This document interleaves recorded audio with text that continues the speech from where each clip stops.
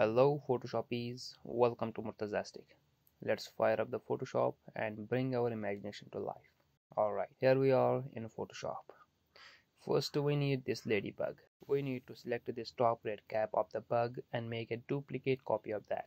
Also add a layer mask to this main body of the bug and hide this red part.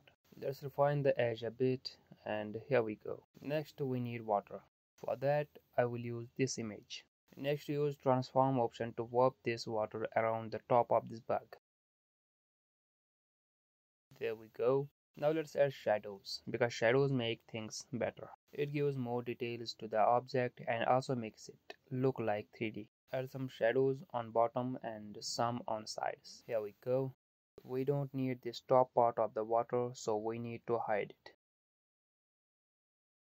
Let's fix some tiny parts. This part here, this leg there, and we are good to go. Maybe a bit more here. Now we are good to go.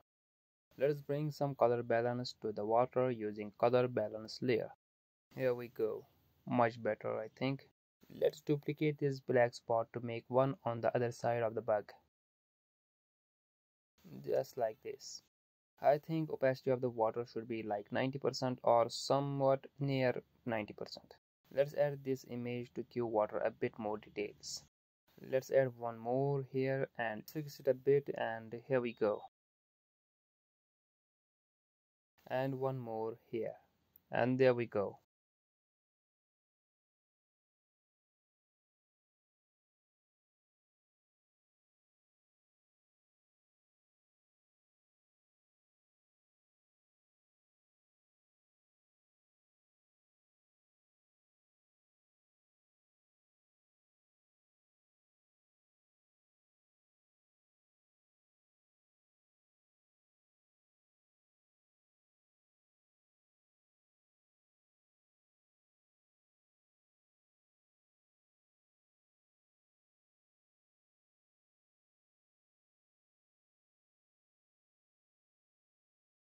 Now what should we add next?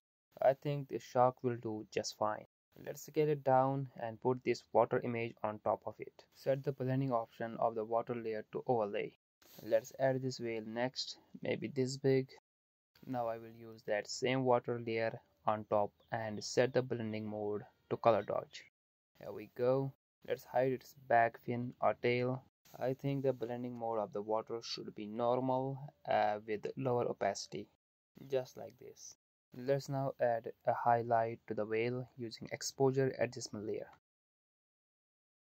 I think the whale is too big. Let's scale it down a bit. That is better. Now the shark also needs a highlight. So let's add that now. Just add an exposure adjustment layer, adjust the highlight, and here we go. It also needs some shadows underneath, so let's add those very quick. Here we go. Let's group all the layers and make a smart object. Now let's add a camera raw filter. Here is our final water bug. If you are interested in Photoshop, then you might want to subscribe. Turn on the notifications and make sure not to miss a single upload.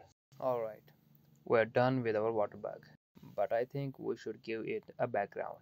For that, let's import this image, put it in back and bring another one to the front. We need to cut this one from this background. Here we go. Put this here and adjust it a bit. It needs color correction. For that, we are going to add a color balance layer. Here we go. Let us scale down the water bug to fit the scene. I think it is not looking that great, so let us reset it. Instead, I will make this rock bigger. Just like this. Here we go. Now let's add Gaussian blur to the background, not too much, just like this. Here we go. Now the bug needs a drop shadow. Let's add that quickly. A slight and nice shadow will do. Now I think the whole image needs to be a little bit cooler, as it looks too warm. Let's add a hue and saturation layer and colorize it to a cool color. We need to decrease the opacity.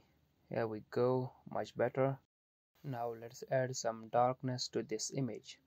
Let's add a levels adjustment layer make the whole image dark. In blending options, let us reveal the below layer's white areas by using blend if option. If you don't know where to find blend if option, just right click on the layer and on top you will find blending options. Click on it. In the next window that appears, you will find blend if option on the right side. Alright, let's reveal the bug a bit more by just painting with black on the layer mask.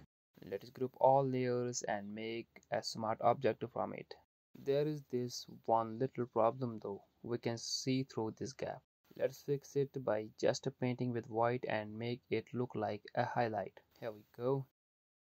Now if you are a regular viewer, then you know we need a camera raw filter to hide some of our mistakes. So let's add that and slide some sliders left and right. After clicking OK, here is our final ladybug. I mean the final water bug. Check out these videos if you are interested in Photoshop. If you have anything to say, just leave a comment below and I will be in touch. Also consider subscribing and turn on the notifications so you don't miss a single upload. That is it for today's video. See you in the next. Thank you for watching.